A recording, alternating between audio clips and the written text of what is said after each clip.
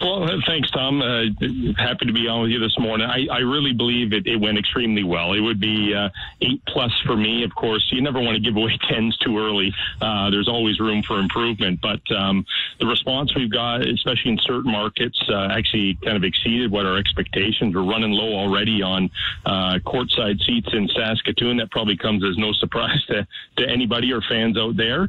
And all the markets are really performing well. So you never really know until you get out there. And we've done this now with not really a heavy marketing push for the pre-sale, but we're starting to lead up and have our call to action with some of our social media and digital strategies. You'll see a lot of stuff pushing that way. In terms of timing, I mean, obviously you guys are trying to get ahead of the curve in terms of your 2019 launch. What were some of the considerations that you guys talked about in terms of, okay, when is the perfect time for us to launch season ticket marketing? That's a great question, because it was always kind of, we had ideas. We're obviously working with a massive partner in Ticketmaster, and we'll soon kind of announce something big with them. But you got to take into consideration what you're able to do on a team level, on a league level, but then with your partner as well. So it's not often you start a league from scratch and then you have the league to worry about, but 6 other markets and other opportunities with other potential markets and a lot of different strategies going along. So we felt that we wanted to get our message out there sooner than later. We'd already received the first draft of our schedule, so I've been reviewing that. We'll probably go back to the table a little bit with some minor tweaks. And then once we get the pre-sale, we get some word of mouth and some organic growth. Then we start targeting the actual season on sale. And that goes with, utilizing your executive team and your presidents and people that have been in these situations before and taking the best practices and adopting them. We're talking to CEBL Commissioner and CEO Mike Morreale, the former CFLer. We'll talk a little bit of CFL before we close out our time with you, Mike, but I've been so impressed with what you guys have done on the branding and the positioning side and how aggressive you've been in social media. How important have those building blocks of sport business been to the Canadian Elite Basketball League front office?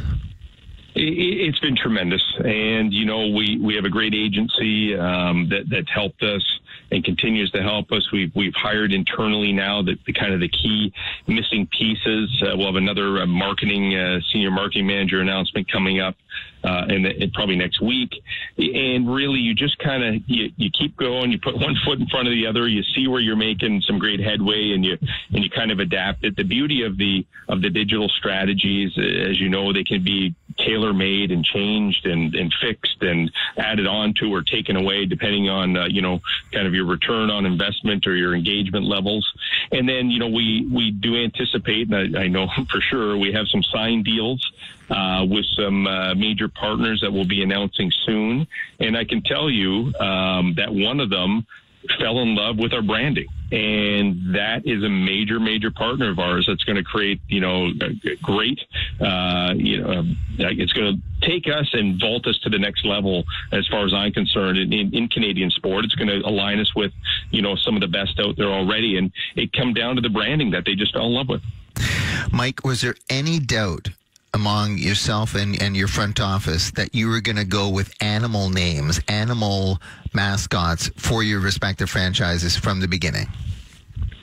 We didn't have, my approach from the beginning was, let's take the strategy, the NFL strategy, let's find a dominant icon that can represent and stand alone when we remove the word mark over time. So if you look at all of our brands, our team brands, they really have, a dominant kind of logo or an icon, and then your descriptive word mark, whether it's Saskatchewan Rattlers or Fraser Valley Bandits or what have you.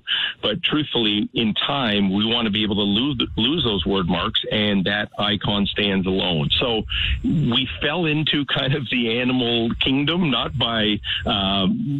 exactly by design, but I think by default. We started saying what we didn't want to be. We didn't want to be heavy on the crest, heavy on the kind of very wordy, cartoony logos, but also remain young and but also capture a little bit of the older crowd as well. Something that will look good on merchandise, in print form, on TV. So it's a big strategy, and I think we nailed it. I feel comfortable about it. You always get different opinions from everybody, but I think the avenue we went, and we just kind of landed on the animal names by chance and somewhat design. I would say the design there was very smart, and certainly as a branding guy myself, I do think that you guys should not be shy about suggesting that you nailed it. And certainly when you look at what you're trying to be, family-driven entertainment, family-friendly entertainment, there's no better way to position that with your next generation of fans, with the kids, than with animal nicknames for the franchises. You look at the hottest selling marks over the past 20 years, from the Chicago Bulls to the Charlotte Hornets in the NBA, and you look at the other leagues as well. It's the animal mascots, it's the animal names that really drive, because the kids are all over them. Yeah, you hit it right on the head, and we're going to start, as you start seeing our merchandise roll out. I know our partners and our distributors are going to just be so excited about being able to, have a hat in a major retailer that will draw attention. And that was part of the plan. And sometimes, you're a little bit concerned with it. I think we all felt extremely comfortable. I have a great team of people that work with it. That was all done by an internal design team, really one guy in general, Nick Rietmeister, and he just got better as we went along as well. So we are, quite excited about it. And truthfully, the younger kids, their attraction to it and their love for it means that they're going to tell their parents about it. And, those are the 30 plus to 40 plus individuals that are going to drive the revenue to bring their kids to the game. Mike, you guys are off to a great start. Keep up the good work. We'll make sure we get another update from you in a matter of weeks as you take these next steps, including your schedule for 2019 and some of the major partnerships that you alluded to. Really appreciate taking time out, and have fun in terms of Tiger Cat football this weekend. Yeah, well, I'm going to have fun this weekend because it's a bye week, so that's perfect for me. I get a chance to take it easy from the TSN radio side, and yeah, they need to get back on track. And I certainly appreciate the time to chat about what we're doing, and look forward to doing it again.